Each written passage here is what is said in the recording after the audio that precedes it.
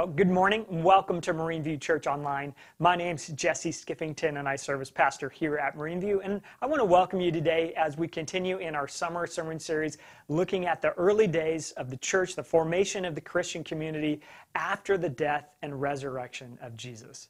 This movement continued as Jesus had instructed his disciples, he had shown them who he was, and then he handed off the baton of his mission to his followers, to his closest disciples, and he commissioned them to be his witnesses, to continue his ministry in his name, empowered by the Holy Spirit, and to be his witnesses in ever-widening circles around the world. In the last several weeks, we looked at some of the challenges facing the apostles in the book of Acts. Some were external challenges, others were internal challenges. As the community navigated these challenges, they really faced a question. And it's a question I think we still wrestle with today. Would they continue to do what Jesus asked of them? The stakes were getting higher. The threats were getting more intense. Would they stay faithful? Would they really do what Jesus asked of them and be his witnesses, regardless of what came next? See, doing what God asks you to do, what Jesus asks of you as a Christian, it requires trust. It requires trust and it requires risk, and it's not always a comfortable thing to do. Will you trust Jesus enough to do what he asks? Some of our young people are heading on a trip to Scotland with Andy and Katie. It's the Youth Scotland team. They've responded to God's call in their lives to go and serve in Scotland, to give up some of their precious summer months, those summer vacation months that are so precious to young people, to serve alongside Christians in another part of the world, to see and experience what God is doing in churches in another part of the world. And that involves trust. When you step out in faith and you do what you believe God is asking you to do, it takes an act of trust. It takes courage and a willingness to sacrifice. And so these young people are trusting, and they're giving up their time and energy to go and partner with those local churches, to lead some VBS and do some fun things to share the good news of God's love with other Christians there. Our Youth Scotland team is heading out on Thursday, June 27th on their trip. So please pray for them as they go. Pray that the Lord would work through them and grow their faith and give them safe travels and help them in their partnership with those local churches to be inspired by what Christians are doing in that part of the world. Doing what God asks of us involves trust. And it can be risky because sometimes doing what God asks, living his way, doing what we might call the right thing is hard. There's an old illustration that many pastors have used over the years that illustrates this. And it goes something like this. When we are thinking about trusting God, or maybe we're struggling to do what God asks of us, the struggle to do what God asks of us is a little bit like a man who fell off a cliff but managed to grab a tree limb on the way down. And he looks up and yells, "Is anyone up there?" And then he hears a voice, "I am here. I am the Lord. Do you believe me?" "Yes, Lord, I believe. I really believe," the man says earnestly. "But I can't hang on much longer." "That's all right," is the Lord's reply. "If you really believe, you have nothing to worry about. I will save you. Just let go of the branch." Then the man looks to heaven and says, "Is anyone else up there?" Doing what God asks of us, what we call obedience, demonstrates faith and trust in God. And sometimes it can be hard. When we obey God and we live his way and we respond to the Spirit and we choose to do what is right and good and godly, we demonstrate our faith and trust in Jesus. But sometimes it feels like we're being asked to let go of the branch and we're not exactly sure what will come next. In fact, you could say that faith without obedience and trust is empty. If we're going to say we have faith in God, but we aren't obedient to God, trusting God through our actions, James, who is the brother of Jesus, says our faith is as good as dead. It's not really faith if we don't trust and obey. So how do we do it? And what does that mean for all of us?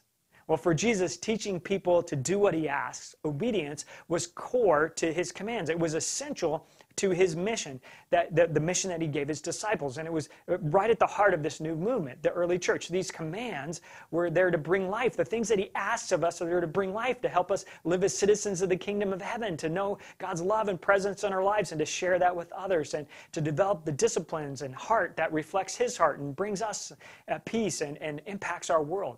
That's why he asks us to do the things that he asks of us. And he wants us to do that. And we hear this in the Great Commission, that right at the heart of disciple making and following Jesus is obedience.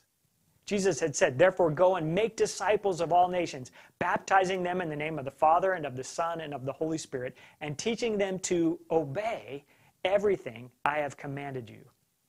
The disciples were told at the heart of this new movement, part of what they were going to do was to teach people to obey. And that's a challenge in itself. When you teach people to obey, you're really teaching them to do what Jesus says, to live his way, and you're going to have to model that kind of obedience yourself. When you teach people to obey, it's going to involve inviting them to trust Jesus and trusting Jesus yourself. Even when his commands are hard or bump up against opposition or you can't quite understand or see how it makes sense, Jesus encourages his followers to obey and to teach obedience as an act of trust, and promises to be with us and to be with his followers always. The last part of that verse, right after he says, and teach them to obey everything I've commanded you, goes like this: and surely I am with you always to the very end of the age. So in our passage today, we find the apostles facing a challenge related to this, to doing what God asks, what Jesus has asked of them, obedience and trusting. And it's one thing to think about obeying Jesus and loving our neighbor and turning the other cheek and loving our enemy and forgiving when there's not really any opposition to that command or nobody really is checking on it. But obedience is hard when we're asked to do something in the real world, when it involves a real act of trust and there might be some real life consequences. And I wonder what happens when you receive maybe some conflicting instructions. When you face a choice between doing what God asks of you, obedience to God, and doing maybe what the human beings around you are asking of you. What happens when there's a conflict there? What do you do? How do you navigate it? We're going to find out how the disciples did that. So you can open your Bible up to Acts chapter 5, and we're going to look at verses 27 through 42 today. And I just want to give a little of the context for the text today. We're not going to look at the whole passage because it's really a long one, but it's incredible. Right after Ananias and Sapphira and the thing that we looked at last week that was so hard, Luke tells us there was kind of an appropriate fear in the church, and people were wondering what was going to happen next. And even so, the community kept growing, and the apostles kept preaching about Jesus, and miracles kept happening. And finally, the Sadducees, some of the religious leaders, had had enough, and they arrested the apostles and put them in jail. Now, we don't have time to look at this part of the passage today, but I want you to go and read it. Acts 5, 12 through 26. The apostles are doing amazing things. Peter is performing miracles. People are believing. And then they're arrested, and in jail, an angel of the Lord comes in the night and sets them free and gives them the command that they should go back to the temple courts and keep teaching the people about Jesus. They keep going. And so they see this miraculous release from jail. And when the high priest the next morning sent the guards to get the apostles to bring them to trial, they found the jail empty, and they were shocked, and they wondered what it all meant. And finally, the apostles were discovered doing what the angel had commanded them to do on God's behalf, to go to the temple courts and to speak about Jesus. And they were defying the threats and the order of the religious leaders not to do it. And so they were brought once again back to the Sanhedrin for questioning. And that is where we pick up the passage. And this is what Luke writes. He says, the apostles were brought in and made to appear before the Sanhedrin. That is the full assembly of the elders of Israel. Before the Sanhedrin, to be questioned by the high priest. We gave you strict orders not to teach in this name, he said. Yet you have filled Jerusalem with your teaching and are determined to make us guilty of this man's blood. Well, now we see the apostles have been commanded by Jesus to be his witnesses, to share the gospel in his name, to teach in his name, and the religious leaders of the day have told them not to do that, to not speak in Jesus' name. And they've threatened them, and they've commanded them very clearly not to do it. So we have these two sets of commands, two sets of instructions. What are they going to do? As we'll see, given the competing instructions and the potential consequences, the level of trust is high. The level of trust that's needed is increased. Here is a legitimate human authority, the Sanhedrin, this full assembly of the elders of Israel, and they are commanding the apostles in God's name not to speak in Jesus' name anymore. And really, the point that the high priest is making is that the apostles had already willingly and flagrantly disobeyed their instructions. And the apostles were faced with the question, do they really trust in what Jesus had done for them, what he had said about himself and what he had called them to? Did they really have faith in Jesus, and were they really committed to the mission he had given them? Were they really ready to do what Jesus asked of them and to be disobedient to the religious leaders regardless of the cost? Now here's the thing. They knew the right thing to do, to be Christ's witnesses. Often we know the right thing to do or what God would have us do, but we have to ask ourselves, are we ready for the consequences? Were they ready to trust God enough to do what he asked, even in the face of potentially dire consequences for them? It could mean their very lives. Luke provides Peter's answer in his account, and this is what we read. Peter and the other apostles replied, "We must obey God rather than human beings. The God of our ancestors raised Jesus from the dead, whom you killed by hanging him on a cross. God exalted him to his own right hand as Prince and Savior, that he might bring Israel to repentance and forgive their sins. We are witnesses of these things, and so is the Holy Spirit, whom God has given to those who obey him." Now, I love Peter and the apostles' response to this gathering of religious leaders whose job it is to discern and declare God's will for the people. He says to them, in the face of their instruction not to speak in Jesus' name, he says, we are only doing what God has asked of us. And he kind of takes a shot, because when he says we're to obey God rather than human beings, he's telling them, the religious leaders, to their faces, that they have missed it about what God has done and is doing through Jesus Christ. The Holy Spirit confirms this, he says, for those who obey, who believe and do what God asks. You human beings, you can say what you like. We're going to do what God has commanded. Now, this obeying God led them to, out of necessity, to be disobedient toward the religious leaders. They were conflicting instructions. And this wasn't a casual thing. It was a big deal. And they knew it. And they knew that the consequences of being obedient to God and disobedient to the religious leaders could be severe. After all, they had seen Jesus suffer and die, and many others suffer and die. They knew what could happen. And yet they chose to do what Jesus asked, regardless of the consequences. They chose to trust. They obeyed God. They maintained their witness. Peter is making the case that they, the apostles, they're the ones who've gotten it right about God's heart, God's plan, God's purposes, while the religious leaders had missed it. Now, when they chose to obey God, to do what God asked, to follow through on Jesus' instruction to be his witnesses, they were also making a conscious choice to disobey the religious leaders. And John Stott kind of puts it this way about the sort of the civil religious disobedience from the apostles that we see here, as they choose to trust and obey God instead of the religious leaders. And he writes, he wants us to know that this is a serious thing when we do this. He writes, to be sure, Christians are called to be conscientious citizens and, generally speaking, to submit to human authorities. And I put a reference here in bookends to 1 Peter 2 and Romans 13, because there are passages which instruct us to submit to the ruling authorities that God has established, Paul says, for our good and the good of the world. And even when we disagree with them, disobedience should not be a light thing. It should not be a cavalier thing, not done because of something we dislike or didn't get our way in an election or something. It's a big deal to be disobedient to the ruling authorities as a Christian, because that choice will reflect on Jesus and may come with some real consequences. So we got to choose wisely before we decide to do what God asks and to disobey another authority. Stott goes on to indicate when the time may be right to take such actions, to be wise about it, but there may be a time where we need to obey God, and by necessity that means disobeying another authority. He goes on, he says, but if the authority concerned misuses its God-given power to command what he forbids or to forbid what he commands, then the Christian's duty is to disobey the human authority in order to obey God's authority.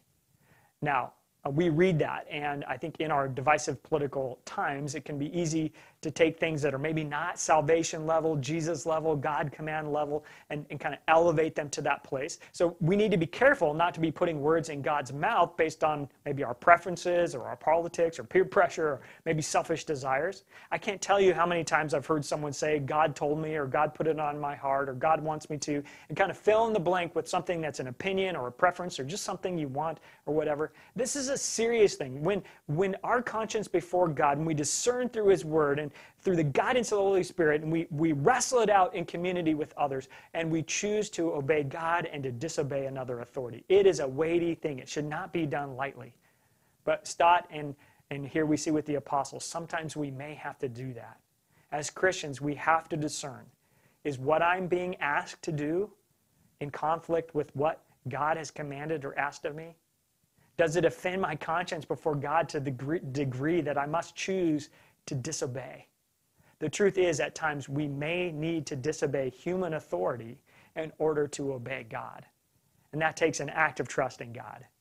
And those times may become more frequent in the future. I don't know. But we need to be discerning about that. And we, like the apostles, need to trust Jesus enough to accept the outcomes and the consequences of that decision. Remember, the stakes were incredibly high for the apostles when they chose to obey God rather than this human authority. Luke writes this: when they heard this, they being the Sanhedrin, when they heard this, they were furious and wanted to put them, the apostles, to death. They chose to obey God, and it had the potential in this moment to cost them their lives. And soon it would cost someone their life. The consequences of their decision in this moment to do what they believed Jesus asked of them, to be obedient to God as Christ's witnesses, it wouldn't end in their martyrdom here, but eventually it would. For nearly all the apostles, they would die for their faith and trust in Jesus. But now was not that time. Not yet. Luke goes on.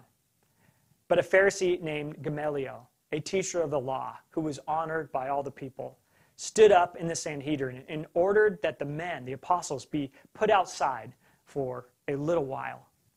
Then he addressed the Sanhedrin. Men of Israel, consider carefully what you intend to do to these men. Some time ago, Theudas appeared, claiming to be somebody, and about 400 men rallied to him. He was killed, and all his followers were dispersed, and it all came to nothing. After him, Judas the Galilean appeared in the days of the census and led a band of people in revolt. He too was killed, and all his followers were scattered. Therefore, in the present case, I advise you, leave these men alone. Let them go. For if their purpose or activity is of human origin, it will fail. But if it is from God, you will not be able to stop these men. You will only find yourselves fighting against God. So Gamaliel kind of comes to the rescue here in a certain sense, and he just says, listen, if it's a God thing, it'll show itself to be true. If it's not, it'll go away on its own. Just don't get too crazy here. He uses two examples of leaders who had led revolts and who were killed, and then their followers dispersed, and it came to nothing. And Jesus had been killed, so it stood to reason for him that maybe the same thing would happen. All this would come to nothing, and it would go away eventually. But if it was from God, he knew they couldn't stop it anyway. And in some ways, his words are prophetic. This new movement was from God, and it was going to change the world.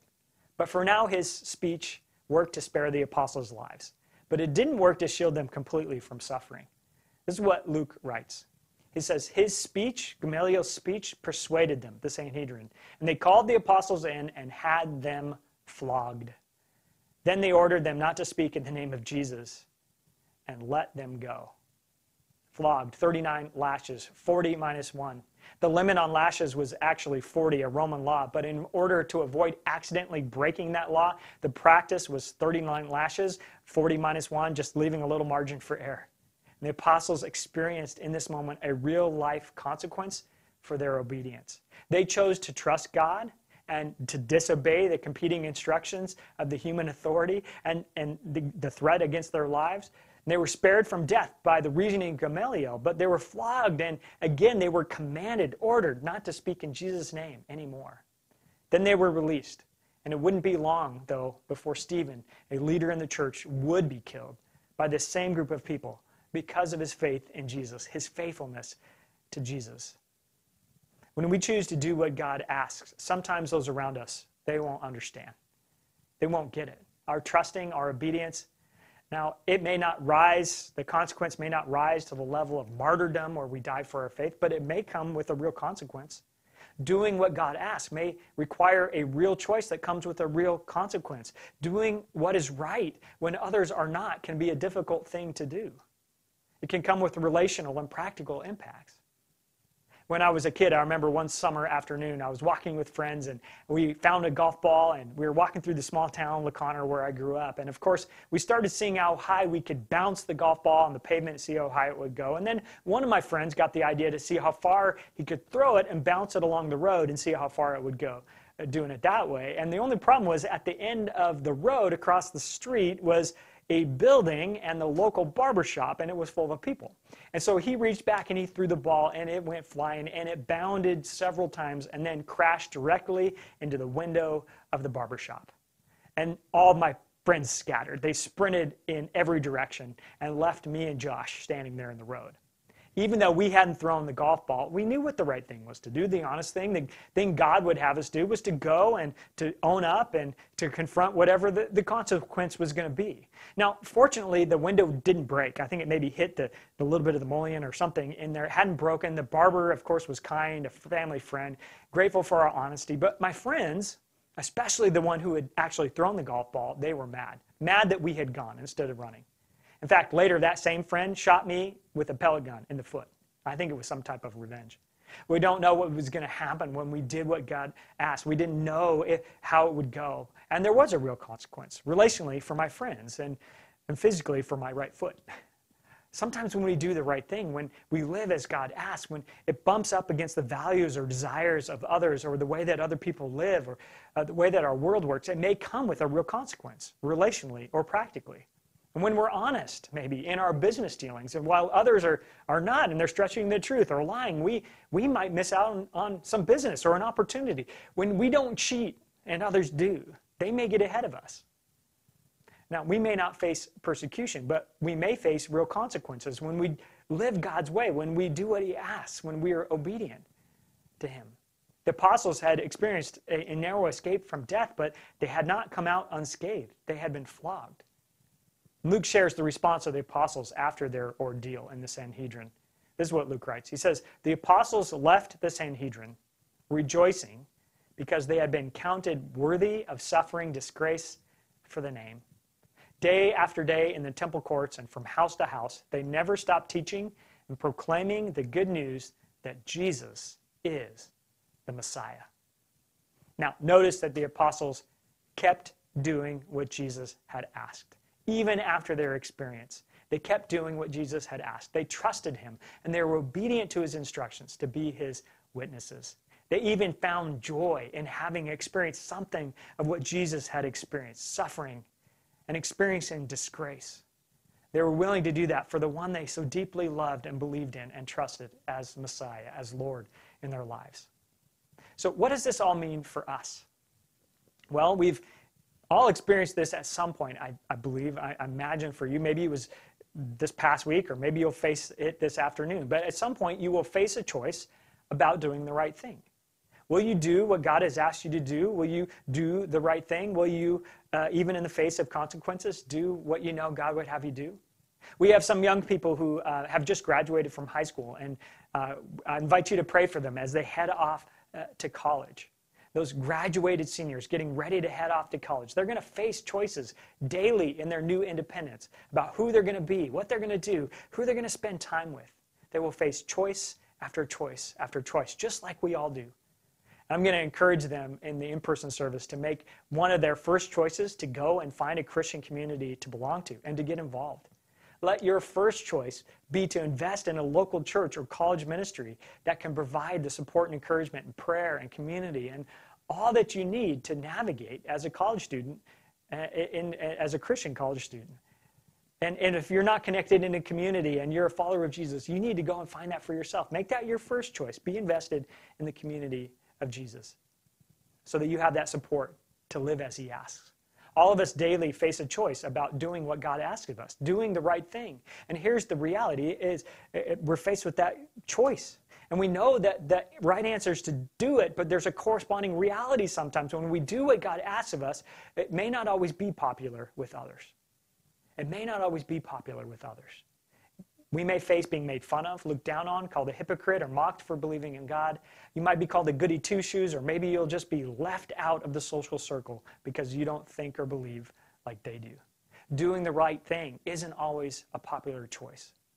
But doing what God asks will lead to life.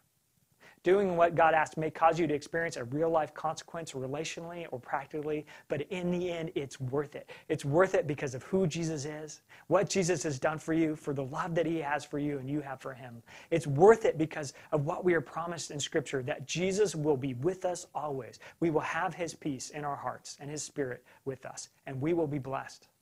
You will be blessed when you suffer for doing what God asks of you. And that requires trust. Do you have faith? Do you trust that you're going to be blessed? Know God's presence in your life when you suffer for doing what God asks of you? Peter, who had spoken up and kind of on behalf of all the apostles and declared his obedience to God, not to humans, he wrote several letters that are included in the New Testament. And I want to share part of one with you, 1 Peter 3. And Peter's writing about this, doing what God asks, even when others aren't, whatever comes, and the blessing we receive. He says, whoever would love life and see good days must keep their tongue from evil and their lips from deceitful speech. They must turn from evil and do good. They must seek peace and pursue it. For the eyes of the Lord are on the righteous. They will be blessed with God's presence and attention, and his ears are attentive to their prayer. But the face of the Lord is against those who do evil. Then he asks, who is going to harm you if you're eager to do good? But even if you should suffer for what is right, you are blessed. You're blessed because God sent his son Jesus into the world for you. You have a relationship with him. As we come to the end of the message, I want to invite you to trust, to have faith in who Jesus is and what he asks of you.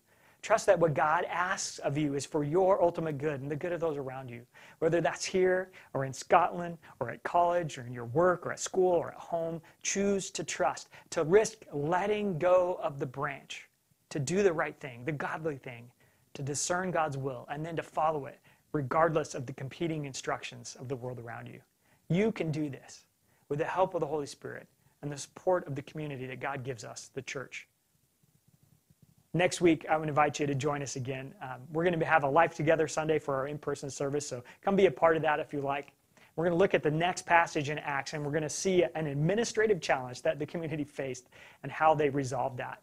But in the meantime, let's pray and ask God to help us do what he asks, regardless of the consequences, to know his presence and to experience his blessing in our lives. Let's pray. Lord, I thank you that you are with us and that you bless us with your goodness, your love, your presence, your peace when we live your way, when we do what you ask, even when it's hard, even when it's not popular, even when other people don't understand it or receive maybe a competing instruction from some authority in our life. Help us to know and to be discerning and to be really wise about when to obey you and to disobey a human authority, to be careful about how we handle that for the sake of our witness. I thank you, Lord, that when we do choose to obey you and to not obey another authority, that you're with us in that, Lord. Help us to navigate that. And if there is a real life consequence or outcome for choosing to do what you ask of us, to be obedient to you, I thank you, Lord, that you promise that we will be blessed even when we suffer for doing what is right. You bless us with your presence. Assure us of your good news. Fill us with your Spirit and help us to keep moving forward to that flourishing life you give. And so, Lord, thank you for the time that we've had. Help each one of us this week to listen for your voice, to respond, to do what you ask of us. We thank you, Lord, for the time that we've shared. And we pray all these things in Jesus' name. And everybody said, amen.